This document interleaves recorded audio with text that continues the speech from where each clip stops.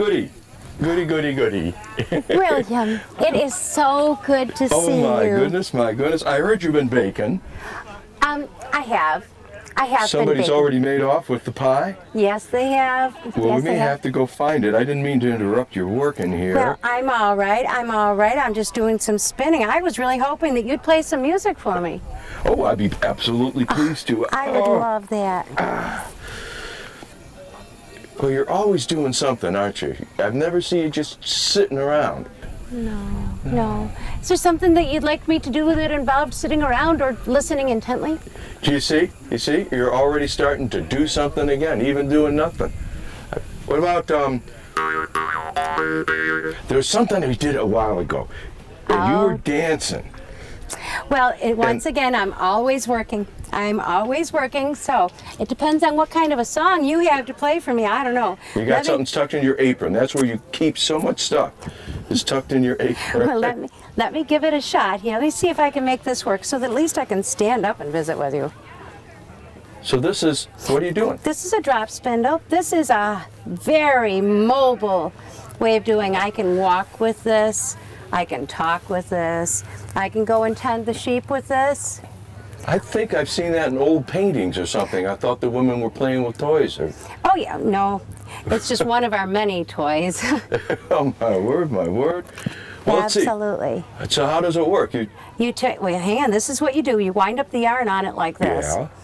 And this is so you have more room to go. Yeah. And then you hook it like that. No, you hooked it in a, okay. This is just a staple on the top. Yeah. Now this is a high whirling. This is a high whirling drop spindle. The other types are low whirling drop spindles. And I prefer the high whirling one. For me it just goes a little better. But I have both kinds. A high whirling drop spindle. Correct. My goodness. So you're making yarn. I'm making yarn so that I can knit with this. I'll show you some of my knitting later. Or I could weave with it, and you've seen my weaving before. Yes, I have. Yes. Yes. The very blankets I sleep under with my husband are made by my own hands. Yeah, probably from your own sheep, and your linen is probably made from... From my own field, yes. Indeed. That's what I thought. That's what yes, I thought. Indeed it is. I grow it, I harvest it, I dry it, I break it, I scutch it, I heckle it. Okay, now you lost me. You lost me with the last three things. Well, to break and... I break it, that's crimping it. That's when you crimp the flax, it looks like grass, and you pull it up from the ground like this, and it's long pieces like this, and you break it with a flax break. All right, then you hold it against a board and you use this big wooden knife and you whack at it. And you whack at it. That's scutching. Scutching. All right, once you've scutched it, and all that is to break some of the chaff off of the outside of it. All right, and then you heckle it, and the heckles are like nails that are stuck up through a board, and okay, I've seen those things. Yes, it looks like some torture treatment of some sort. And first they're this far apart, then they're this far, then they're wee bitty, and you run it through, and then it looks just like Goldilocks' hair. Oh my! About the same color as your hat. Oh my! All right, and once you have a nice strick, that's what that would be. A strick? A strick is when you have a hunk of flax all ready to go. Okay. And then you put that on a distaff. A distaff is just a basket shape like this on a stick, and the flax is wound around it so that when the spinner spins, she pulls and it feeds off quite naturally off the distaff. You hear that a lot when they refer to the women, they call them the distaff, and that's from the distaff like for spinning flax, because that's a women's tool. It is so much a woman's tool that, let's see now, the day after Epiphany, which would be what, the 7th of January? It's either the 6th or the 7th. The day after Epiphany is St. Distaff's Day. And that's the day that the women go back to their normal work after the holidays. And they'd be going back to spinning their linen. And so that's St. Distaff's Day, where in about 15 days would be Plow Day, when the men go back to their work. And so you can imagine the shenanigans that took place. Oh my. Yes, indeed, while the women are busy. So That's what I do with the flax, and the wool, it just comes off the sheep and that's it, and then we get more next year.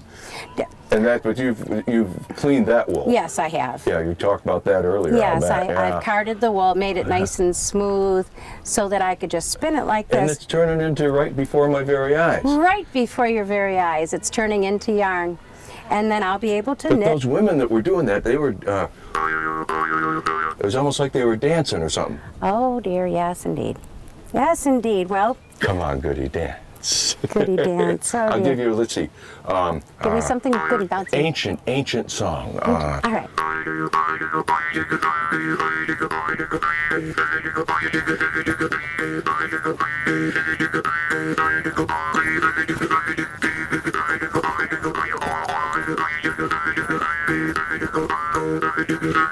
Where the froggy went a courting and he did ride.